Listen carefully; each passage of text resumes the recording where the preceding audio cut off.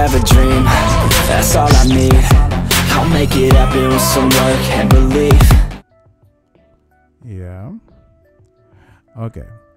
Here they're saying, if I understand it correctly, if you are a business corporation and you want to participate, your revenue needs to be 150K above, but they will look at the past 3 years or 5 years. Yeah. And your primary purpose of creating a published core content. So technically these are sub requirements. Yeah. When you meet these requirements, then you're Australian new business. Australian news business. When you meet this requirement and you register, then you are one. But the question is, what about individuals? Because I think if you look at this rule, it's only focused on big companies and it doesn't focus on small companies. Yeah, I think the most big companies, they lobby it when creating those rules in order to get what they want. But the thing is, how long can they keep this going? Because news business, I think it's in a couple of years they will be out of business. Because news, everybody can make news, everybody can go online, everybody can show you what's happening. You have live stream, you have a lot of things that you can do. And news business, like some news always come afterwards. So let's say someone sees something happen, they post on social media, they show it. But on news, most time you see those news, those things are outdated, and you see a lot of people blogging or talk about things. So your news source come from everywhere, and the thing is, how long will news last? So we will see. But another thing that what they need to think about is the business model, because now they don't have a clear business model where they get money for reporting the news, because it's an old business model. They don't have a business model for that, those big company, and now they are trying to look way to get money from other technologies company so they can survive. Let me give you an example. If you work in a company, let's say if you work in a company and you report the news, why should you work for the company just to report the news under their name? You can still create your own company, small company, and start reporting the news. And you can vlog everything about that. All those things that you create, you can generate income from it. Those big companies, they have a lot of people, they have a lot of equipment, someone needs to pay for that, and their business model is not like in the past people pay and buy the newspaper or other stuff. Isn't anymore. So where do they get the money from to pay for all these costs? And if people leave that company, they have some experience, they can create their own company for themselves. Like a journalist, they go to a country, report some things about that country, and try to create their own blog. And some people are interested, they can create their own followers. Why do you need to work for a big company? Yes, it's trustworthy because they exist for a long time. When you look at the company, they work for a long time, they create a brand, and you can trust that source of news. I can understand that, but on the long run, if you don't change your business model, it's not going to help you. And just trying to get money from some technology, it doesn't work always. And if you're in another country and you are seeing news business, if you're in a news business, try to create your own business model that lasts. Do not try to get money from other company just because you're using their platform to promote some things. That's weird. It seems like you cannot even think of your own business model. If I look at this law, I would be like, okay, why would you do that? I can understand why you do that. But on the long run, the Australian news business, they really need to find something for the business model. It's like you're postponing the problem for in the future for other people that's going to work at the company. But it's not going to last. Trust me, news business is not going to last unless they come with a new business model. So that's my opinion on this part. So let me drink some water, then we will continue.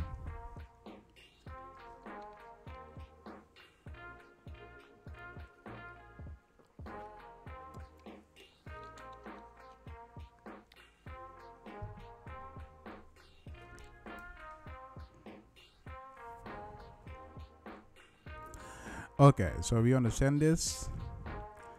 You need to make this much money in order to come here. This technically made only for big news company, but it doesn't matter. Let's see. Once the news business company is registered, each responsible. Yeah, so one is if the company is registered, the digital platform needs to follow the rules. That's what they're saying here. I understand that.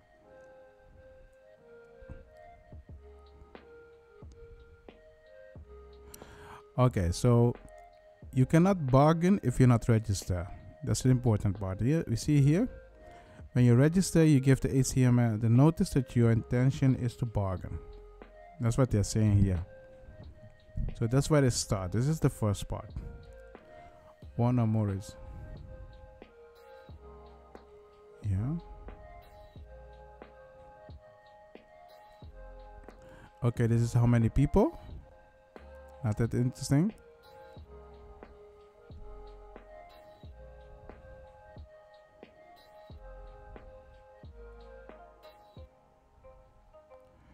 Yeah.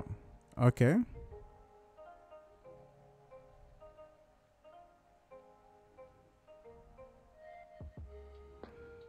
Okay. So what they're saying is this is a stupid rule. Yeah, but I can also understand why they are saying it, because even if you have the rule, it doesn't mean the bargaining power is balanced. What they're saying here is, if you have an Australia news business, if you have a lot of them, they can discuss things together. What they're saying, they can work together. So they can work together to talk with the digital platform, because they think, oh, the digital platform has a lot of power, so let those small people work together and attack the digital platform. Question you need to ask yourself, is that wise? Think about it. Let's say you have a big person and you're saying, hey, you three people are allowed to work together and take on the big person. Is that smart? Because if the big person isn't here anymore, so if the digital platform isn't here anymore, what are you going to do? So, yeah. But on the other side, if you look at the other side, you cannot prevent them from not talking with each other. They will do that. Yeah. Weird things, huh? I wouldn't do this in here, but I understand why they are saying it. Yeah. Why I wouldn't do it is because it seems like you're giving the small people a lot of power. Well, in the long run, let's say if Facebook disappears, there will be a new one. They're not going to help you. I think the Australian new business, they need to find their own business model. And there are a lot of out there. If you are a dinosaur, that's what we call them. Dinosaur means you're an old company still using the old business model, and you do not invest in new business model because you're afraid of change. And those companies are afraid of change. They try new things. They convince you that they have new things, but the core of the business is still the same. And the problem with that is when something goes wrong, they go back to the core business, and because of that, they're postponing every time the problem, and on the long run it's going to hurt them really hard. Okay, let's continue. If registered news business corporation has indicated intention to bargain, a responsible digital platform and registered news business corporation must negotiate in good faith. Okay, if there is an intention to bargain, DP needs to negotiate. That's what they're saying here, right? I understand that. Then we have, if an agreement if there is no agreement between the parties within 3 months of the registered news, corporation indicates an intention to bargain. Okay, then you have arbitration. So if you are one Australian news business, if you don't like what they offer, just say nothing for 3 months and then you go to arbitration. So you're putting a lot of pressure on the digital platforms. I can understand that. So you're putting a lot of pressure, and here the law maker is thinking 3 months is enough. Why is 3 months enough? Why not 6 months? On the other side, you can say 3 months is too long. Why not 1 month? I think I understand why they choose 3 months, but if I'm the digital platform, I'll be like 3 months too short, because I need to negotiate with a lot of people. And then you can say put it for 6 months. But okay, let's see what happens if you do not meet the requirements. So this is when you are going to when you have arbitration. And arbitration will select between the final 2 offers made by the parties. Yeah, so they submit a final offer to the arbitration panel, and the arbitration panel choose one of those offers. Okay. Okay, this is interesting. The arbitration panel must accept one of those offers unless... So this is a reason to say no. This is a reason to say no. It is considered that the final offers are not in the public interest. But what is public interest? In which case... So they can change the offer to a more reasonable of the 2 offers, or they can create a new. Okay, it happened in limit circumstances. Okay.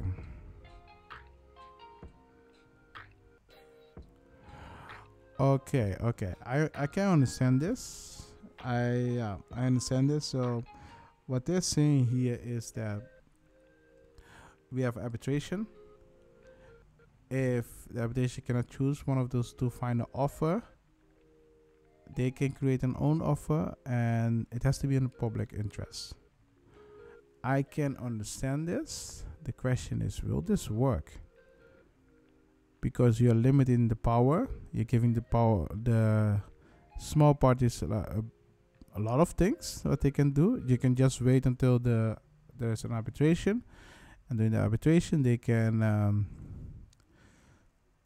let someone else choose for them.